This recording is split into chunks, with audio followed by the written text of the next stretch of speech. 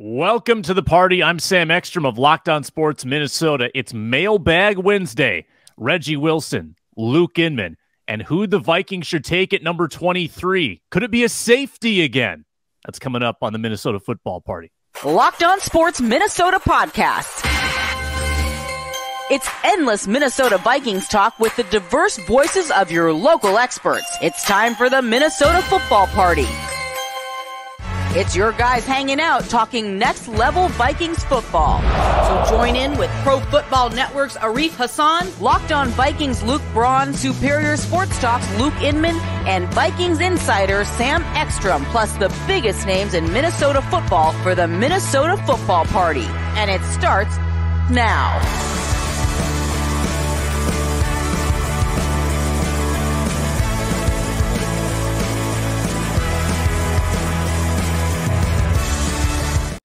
Hey, it's a Wednesday. It's the Minnesota Football Party on Locked On Sports Minnesota. I'm Sam Ekstrom. I cover the Vikings here at Locked On Sports Minnesota. I'm joined by Reggie Wilson. I'm joined by Luke Inman. Reggie, the sports director at Care 11. Luke Inman, he's our draft guru here at Locked On Sports Minnesota. He's on Twitter at Luke_Spinman. Plenty of draft questions to get to today of our many mailbag questions. Before we get to all that, today's show is brought to you by FanDuel. It's America's #1 sports book. Head to FanDuel.com/lockedon to get started. Make every moment more with FanDuel. Plenty of ways to find us as well. Locked On Sports Minnesota on YouTube, free, beautiful video that you can get every single day. You can also find us wherever you listen to podcasts. Luke Inman, how you doing today? 22 days. 22 days. We're almost there, boys. Christmas morning can't come soon enough. Reggie can't wait. Reggie loves these as much as Reggie loves these mock drafts. Mock draft season. He texts me all the time, man. I just can't get enough of these mock drafts. Reg, I think you misunderstood. I think it was lost in translation. Something got lost. I can't take it any longer. Yeah. Well, Reggie, to your delight, we have plenty of draft questions to get to. But why don't we start with this? This is not draft related. This is Dalvin Cook related. Luke and I talked about it on yesterday's show, how there was a report on Dalvin Cook's health, that his shoulder's doing better. It's not going to get dislocated again, and that he's going to be good to go. And we suspect that that was maybe a ploy by either the team or the agent to try to, pump up that trade value a little bit. But here's the question from Nathan at Michigan Skull. The Vikings trade Dalvin to the Broncos for Cortland Sutton or Tim Patrick. So a player-for-player trade, not a Dalvin for picks trade, a player-for-player trade. Does that make any sense, Reggie, to give Russell Wilson a little running game support in exchange for a passing game weapon? Maybe. Like, I think the issue is they've been long rumored to be wanting to move on from Tim Patrick, or not Tim Patrick, but Cortland Sutton. Yeah. And it's like, well, not really sure why, Russ needs the weapons, but maybe Sean Payton is like, look, Russ is maybe not the guy that he used to be. If he gets some run support, then maybe it'll help him be a little bit better this season and help that offense be a little bit more balanced, maybe find a little bit more success. Look, I know, Sam, I know you're down on Dalvin, but I still think he is a really good back and has a lot of good football left in him. And so, but I understand the Vikings dilemma because people just aren't paying running backs what Cook is getting paid right now anymore. And it's tough to see because of the use that the running backs get, it's tough to see that their market is just not what it is. Like Zeke got cut. He hasn't found a new team yet, but the Cowboys weren't willing to pay him as much as he was scheduled to get paid, but they franchise tagged Tony Pollard. And so it's really interesting, this situation with Dalvin Cook. You still don't really know what exactly the Vikings' plans are. I still think it's fluid. I still think they're trying to figure out what their plans are. But that trade kind of makes sense. It gives Cousins another weapon, but it also finds a new landing spot for a player who may have I don't know. I wouldn't say he's worn out his welcome in Minnesota, but maybe just this new regime just thinks that they can do a little bit different than feeding Dalvin. You know, Mike Zimmer would never. That was his guy. But this new regime is just a little bit different. So, you know, they gave a little bit of money to Alexander Mattison. Maybe he becomes like the feature back, or maybe he becomes just like a 1-2 punch with either someone they're going to draft, someone they're going to sign, or one of the guys that they already have, something like that. But I think the trade could make sense. Right now, the running back market is so watered down. Like you said, there's big names like Zeke Elliott still sitting out there. The Vikings cap, on the other hand, it's as tight as it can get. Dead last cap in the league as it stands here today. They don't even have enough money to go sign their own draft picks right now. So something needs to be done about Dalvin Cook. He will be moved, in my opinion, one way or another. If you can find a player-for-player trade like this Courtland Sutton swap, I think it makes a ton of sense. Then it allows Kwesi to go into the draft with a little bit more BPA, best player available mindset, and not so much need on, oh, we got to get a wide receiver here. I like it on paper. It makes a ton of sense. Would the Broncos do that?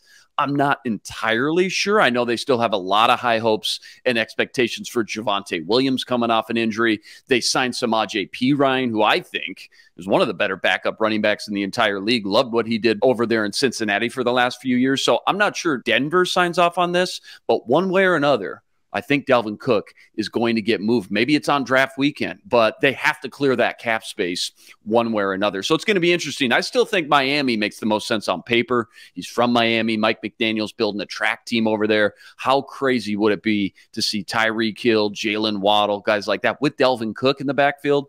That would be scary. Teams like the Chargers, maybe. Austin Eckler seems to be on the block. The Buffalo Bills have always been looking for it. Seems like the last 4 or 5 years to find that true number one running back. A lot of options, but at the end of the day for the Vikings, feels like their back's kind of against the wall and they don't have a ton of leverage because teams know they got to clear this cap space and get Dalvin Cook off the books. Yeah, I looked at the cap hits for Sutton, 18 million. For Patrick, it's 11 million. So it's not as if this would represent tremendous savings for the Vikings, which is one of the goals here. I love adding pass catchers, but I'm also not sure the Vikings are in the position to add expensive pass catchers to this roster when they have the Justin Jefferson contract coming. And just bringing in someone like Sutton, I think would be overpaid and underutilized with a Justin Jefferson on the team. Like, I think you've also got KJ Osborne and TJ Hawkinson to feed, and you'd be adding more money to your book. So I'm not sure that makes a ton of sense. I might I'm with you. I think in a player-for-player swap like this, Sam, I think you're right. Like, I think both guys have to assume a new contract is in the works or has to be done. Just looking at Courtland Sutton, I loved him coming out of SMU, by the way, top 40 pick. Kind of just jumped out right on the scene those first 2 years. But then in 2020, he gets hurt, doesn't play more than one game. And then the last 2 years, it seems like he kind of still trying to find that momentum again. So 18 mil for the production that he's put up just the last 3 years. I would think he would expect, him and his agent, some sort of new contract has to be in the works there too, along with Dalvin as well. Whatever team trades for Dalvin, I would assume will have a new contract ready and just kind of reset the book and the market for him as well. All right, I'm going to ask Luke Inman if the Vikings could take a safety in the first round after I remind you that this show is brought to you by FanDuel Sportsbook. It's America's #1 sportsbook, and it's a great app to download as the NBA playoffs and NHL playoffs approach. New customers get a no-sweat first bet up to $1,000 back in bonus bets if the first bet doesn't win. Download the FanDuel Sportsbook app. Safe, secure, easy to use. Bet on everything you can imagine, every line, every sport, every league. It's unbelievable how many options they have. And also those same-game parlays, very fun. Stack bets within the same game for a chance at huge payouts. And get your no-sweat first bet if you're a new customer, up to $1,000 back in bonus bets if your first bet doesn't win at FanDuel.com/LockedOn. FanDuel.com/LockedOn. Make every moment more. All righty. This is a Luke Inman question from Up for Discussion on Twitter. All right, fellas, Brian Branch is there at 23. He's the guy, right? Byron Murphy can play press man corner. Branch can be our day one nickel, as I doubt Sullivan is coming back. Then we really only need one of Booth or Evans to step up. So Brian Branch, technically a safety, Luke Ginman, and he suggests he could play kind of a big nickel role. That'd be 2 safeties in a row in the first round. Well, first of all, just take a step back. Brian Branch, the prospect, I absolutely love the guy. Probably going to end up in my top 10 on the final big board. Maybe not the tools of, like, think back to like Kyle Hamilton last draft, or like a Jamal Adams coming out from LSU in top 10. But when you just look at the production, when you just look at the tape, the guy just screams NFL player, maybe the best tackler in the entire draft class. His entire collegiate career, playing in the SEC at Alabama, facing some of the best running backs and offensive weapons in the entire country, he missed 4 tackles in 4 years, his entire collegiate career. So absolutely outstanding tackler. And he is, like you mentioned, Sam, an elite slot cornerback. So, I mean, checks all the boxes as far as just, all right, Kwesi, go into this draft with the BPA mindset. Just draft good football players. Brian Branch is definitely that guy. Now, they signed Byron Murphy, right, to be the outside corner in the base defense, but in the nickel, he's going to slide inside to that slot cornerback. So now you're kind of doubling up there. You can certainly just leave Byron Murphy on the outside. I just don't know how much that kind of, I don't want to say ruins their plans. It's a great problem to have 2 slot inside cornerbacks, but I just think that it may be doubling up, so to speak, a little bit on both these guys' strengths when you talk about what do they do best, Byron Murphy and Brian Branch, when you get in that nickel. They both play the slot very well. So it's a great problem to have. I love Brian Branch, the prospect. If he was there at 23, I would be very tempted and, in fact, very excited if they did draft him. But when you also look at the fact that they drafted another safety last year in Cine, now you start to wonder, is there too many cooks in the kitchen? Can't have enough good cornerbacks in this pass-happy league. I just wonder, as you try to get in the mind and the shoes of Kwesi and Brian Flores and people like that, if they prefer somebody who's a little bit more natural as a boundary cornerback on the outside, knowing, again, the plan all along once they signed Byron Murphy was to slide him side to nickel. So he may be long gone, Sam. He may be, you know, in those first 10, 15 picks. He's that good. You feel as strongly about him as you did Hamilton? Yeah, I feel like Hamilton's got the higher ceiling. I feel like he's more of a ball hawk, too. He's a guy that's going to be a big play machine for the Ravens. He started out really slow. A lot of people knocked him, called him a bust the first 4 or 5 weeks. You look at the second half of the season, Kyle Hamilton looked the part of the #1 safety of the draft class, looked the part of a top 20 pick. Brian Branch is, again, more of that in-the-box safety, not as much of a ball hawk, still top 10 in pass deflections. Who's the guys who can get their hands on the ball? That usually equates and translates very well to the next level. But Brian Branch, similar to Cine, right? Both in the box safeties. Branch is going to be more of your nickel cornerback as well. But again, does a lot of the things well that you're going to need in the NFL. First and foremost, he tackles well, which we know Brian Flores, that's what he looks for first and foremost. Can these guys tackle? Brian Branch can do that for sure. Yeah. Reg, any thoughts on Branch, and kind of more broadly, are there limits to what you would do with this pick from a BPA perspective? Because I think we all like to talk best player available, but when push comes to shove, yeah, drafting another safety does, kind of seem a little weird. Like drafting Bijan Robinson would be nice, but it seems a little weird. Like there are certain positions, I think, that even if there's talent, it doesn't feel right for this team. Yeah, it was interesting too, because last year, I don't think anybody really had Cine on their radar for the Vikings to take. And then they took him, and it was just like, oh, okay, all right, maybe we can see the vision here. And so Branch would be probably another one of those guys that you're just like, okay, fine. But Luke, do you think Joey Porter Jr. will be there when they pick?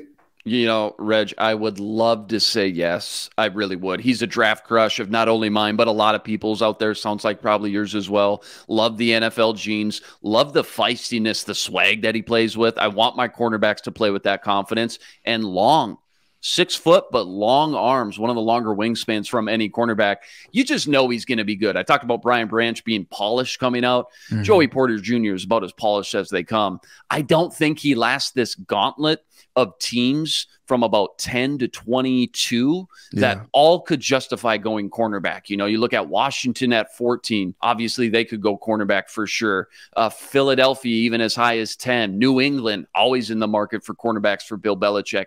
Pittsburgh at 17. How does he last any longer than Pittsburgh, knowing that Joey Porter, his father, played so many good years there for Mike Tomlin? So Detroit at 18, Tampa at 19, Seattle at 20. It's a gauntlet. And granted, there's a ton of good corners. Devon Witherspoon from Illinois, Christian Gonzalez. I'm worried about it's just a little shark-infested waters there that Joey Porter Jr. makes it all the way to 23. That would be the dream scenario, though, for sure. So how about this? Would it be where they're picking, would it be too high to take a guy like Julius Brents?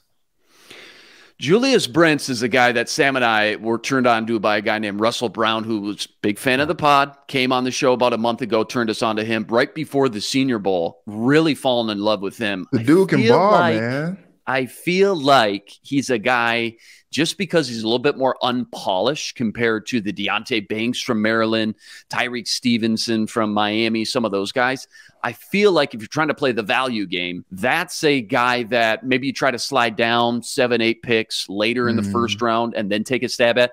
But he's certainly a guy, especially after you look at all the success of Tariq Woolen last year, same kind of body frame and play style, long, lanky, 6'3.5". These guys just don't grow on trees. You don't want to get too cute, because I feel like the league's not going to make that same mistake twice. They let Tariq Woolen slip all the way to the 5th round. I think they look at Julius Brents the same kind of way and say, we got to take this guy probably in the top 50, 60 picks. So you can't get too cute. You trade down, I feel a lot more better about it, just getting a little bit more value. But certainly I wouldn't be surprised if he ended up going late round 1. Right now, it seems like the discussion is more of a 2nd, 3rd round guy.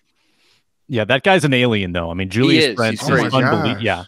Unbelievable. And it's not just he's tall and long. Look at the combine. Jump through the roof. The barrage was outstanding. 40 time in the 4.5s for that size and length. Again, almost like a Madden created player. These guys just don't grow on trees. He's like Richard Sherman 2.0 or something. He really is, Reg. Good call out. He really is. If not even a little faster. I think Richard Sherman, the only reason he dropped from Stanford to round 4 or 5, I think it was, ran like a 4.63. Not a very fast 40 time. But again, you get these taller, longer corners, you're going to lean more into the physicality of them, the press man technique and coverage at the top. One of those wild cards, it seems like, one of the more polarizing players in this draft class. You tell somebody he could go 3rd round, they go, yeah, that seems right, a little bit unrefined. You tell somebody he goes end of round 1, nobody blinks an eye either. They go, I can see it. You know, his potential and ceiling is that good in the NFL.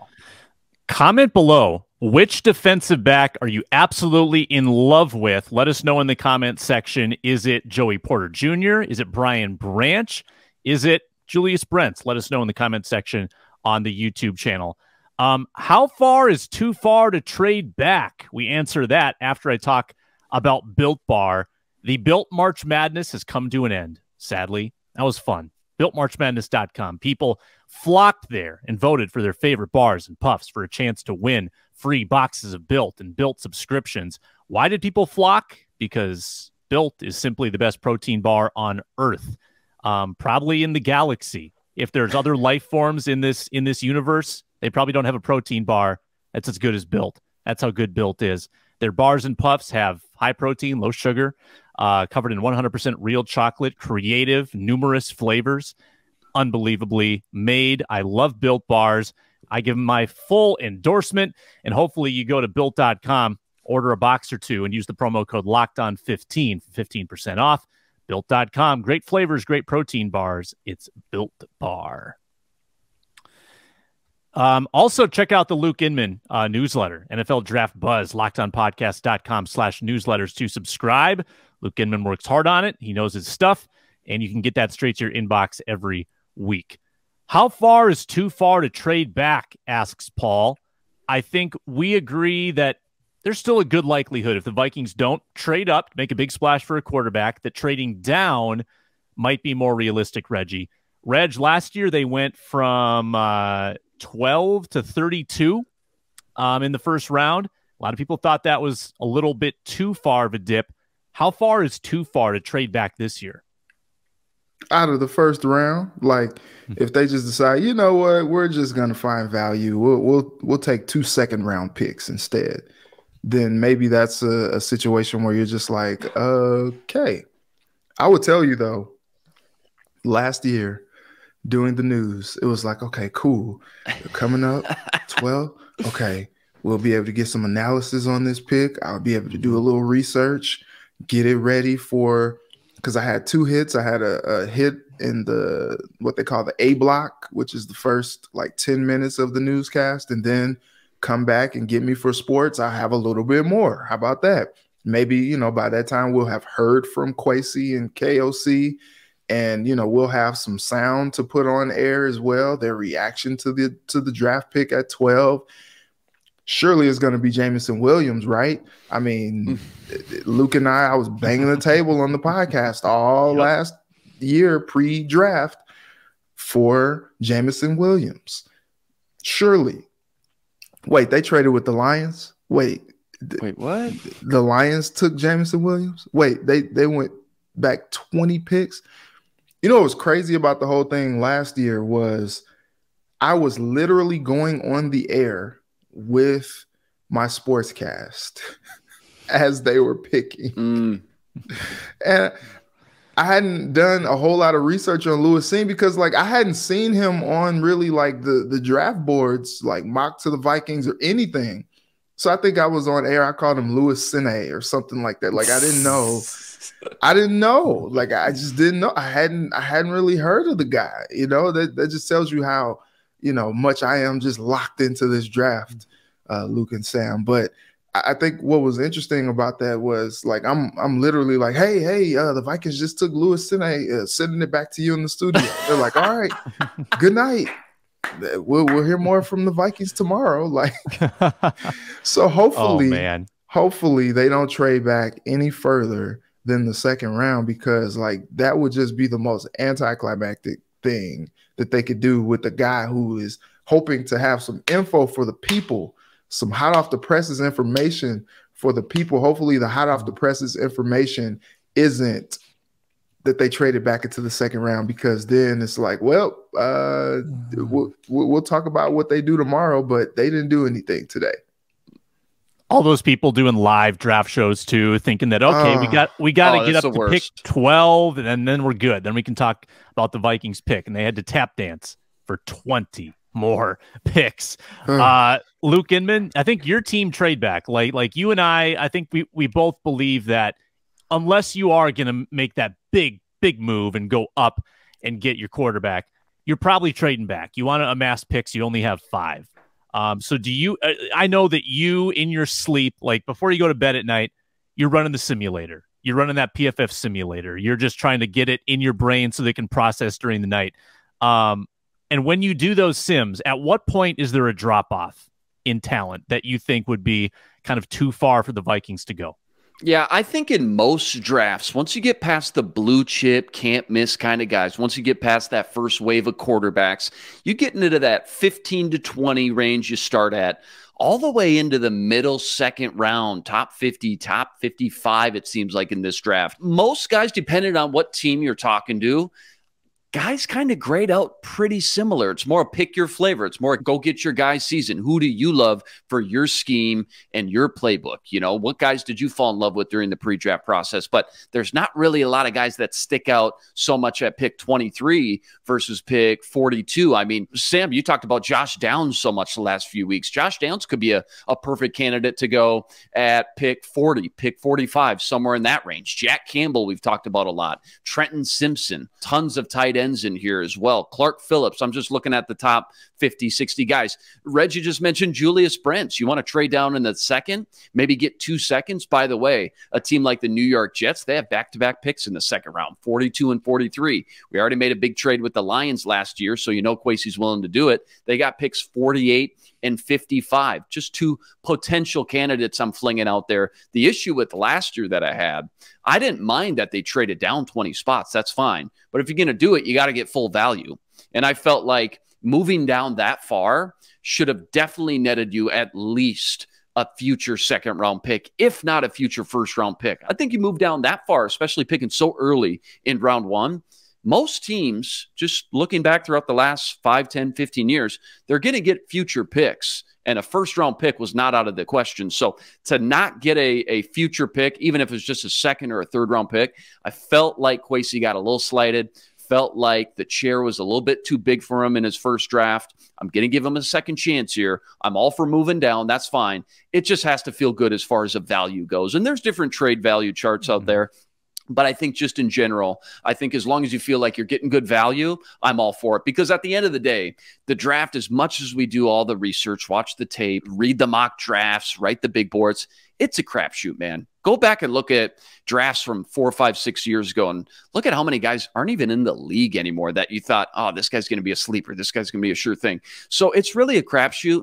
And I think at the end of the day, Sam, you want as many lottery tickets as you can buy. You want as many scratch offs as you can get. And that means trading back and just having more stabs, more darts to throw up on the board at the end of the day. So when you look back in 3, 4 years, yeah, just like every other team, we didn't hit on all our guys, but at least we had more picks to give us better chances at hitting on some guys. So it doesn't always work that way, but in a perfect world, I think, again, there's a sweet spot around 40 to 55, even 60. You can get some really good prospects. We talked about John Michael Schmitz, the center from the Gophers, a lot. Seems like another great candidate to get in a trade back in the middle of round 2. So a lot of good players still left to be had in that second round. I wouldn't go anything past about 60-ish, though. Then there seems to be a drop-off. You're clearly getting into that second and third tier of prospects. Okay. All right.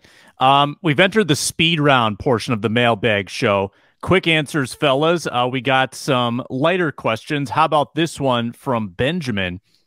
Are the Vikings ever going to do alternate uniforms or helmets like a lot of other franchises? It's interesting because the Vikings really have never strayed from purple and white, sometimes purple on purple. I've always thought that a black alternate, all black, would be sick. Like that would be really, really cool. And I feel like the league would want this. Like think about the NBA. The NBA has this whole revenue stream with jersey sales because they have alternates. Every team is always mixing and matching logos, colors, and they can sell that stuff. They can brand it. And I think in the NFL, you buy a jersey because of the name on the back, not necessarily because of, oh, this is a cool jersey. You love the player that you're representing. I think the NFL could actually do better in that regard and kind of being a little more creative with their jerseys. Vikings going all black, that would be sick. Yeah, I would absolutely love it. You're right. Vikings, compared to a lot of other teams, like I hate the Eagles. I'm not afraid to say it. Yeah, boom, I said it. I don't like the Eagles. They got one of the best retro alternate jerseys out there, and the Packers got some cool ones. Steelers, everybody else. Patriots are pretty cool. Feels like the Vikings got to get with the times a little bit. I did love when they had Brett Favre. I think it was for the Green Bay Packer game at home. Those old school retro jerseys that they busted out. Those would be cool. But yeah, I'm with you, Sam. Color outside the lines a little bit. Let's get crazy. All black alternate unis would be outstanding. It's the same 2 or 3 jerseys every single season. Yeah. Reg? I think the Vikings uniforms are just smooth, you know, like it was interesting when I was in Cincinnati and the Bengals decided to change their jerseys up. And I was just like, there was nothing wrong with the ones that they had. Like that, I thought that the Bengals had one of the better looking jerseys in all of the NFL. And so the Vikings the same way. Like when they came out for that whiteout, man, that was some slick looking, you know, garb right there. That being said, the black would be cool. Just don't get too out there, I think, because I was talking to one of my guys. He's a big Phoenix Suns fan. The Suns have this alternate jersey now that's like aqua. And I was just like, they're giving me Phoenix Thunder vibes. Like it's not like, you know, like are they the OKC Tropics. Suns? You know, like what's going on? So like, don't get too far out there. But black is cool. I think the Cardinals introduced black to their uniforms, and that was a different kind of look. But black and purple, you know, as a Lakers fan, it could work. I think it could work.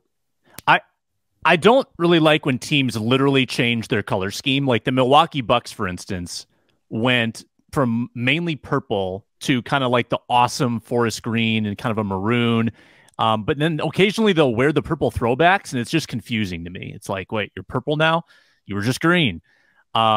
So that, I think, I wouldn't go too far away from purple, certainly. This just came in. Luke, give me 20 seconds on the Vikings trade back to the last pick of the first round and draft Malik Cunningham. Who's Malik Cunningham? Malik Cunningham, Louisville, big-bodied guy, got some mobility as well. This may be just a go-get-your guy. This is his draft crush because late first round seems awfully high. I would be looking at guys like Max Duggan or Stenson Bennett. Dorian Thompson-Robinson gets thrown out there a lot. Jaron Hall from BYU. Tanner McKee, all before I'm looking at Malik Cunningham. Didn't have a great Senior Bowl. Got some good tape, 4-year starter, but late first round. I mean, I get it. I want to draft my quarterback in round 1 just for the 5th-year option, so I get that 5th year to pay him a rookie deal, but seems extremely high. I haven't seen him floated out that high all pre-draft process. More of a day 3 developmental project guy like some of the other names I flung out there. So seems a little rich for my blood, but hey, go get your guys if that's your guy. Have at it. Make Reggie wait till the 32nd pick again on the newscast. There you go. Go ahead, Reg. You have something? No, I was just gonna say, I hadn't seen Malik Cunningham in like the top 5 or even top 10 of people's like QBs. Like that dude must really just he's watched a lot of Louisville. Watched a lot of Louisville football and just like, I like this dude. I mean, look, he's a very athletic quarterback, kind of, put Louisville kind of in the mind of, going back to like a Lamar Jackson, but not like as dynamic as him. But what's interesting is he's 24 years old. We talked about Hendon Hooker being 25. Like he's an older quarterback draft prospect as well. So not really like 24 is not old, but, he's not like the conventional guy that's, 20, 21, 22 years old coming out of the draft. Mm. Maurice and Paul, I see your questions. We'll get to those on a future show. That's it for today's mailbag edition. He's Luke Inman, the draft guru, NFL Draft Buzz author. He's at Luke_Spinman on Twitter. Reggie Wilson, see him on Care11 at Reggie Wilson TV on Twitter. And I'm Sam Ekstrom. Find me at Sam Ekstrom on Twitter. Tomorrow, Luke Braun rejoins the football party as we continue on with our pre-draft coverage. How many days, Luke? 22? 22 days, that's the paper chain? Fellas. That's right. All right. Good stuff. For Reggie, Luke, I'm Sam. So long on the Minnesota Football Party.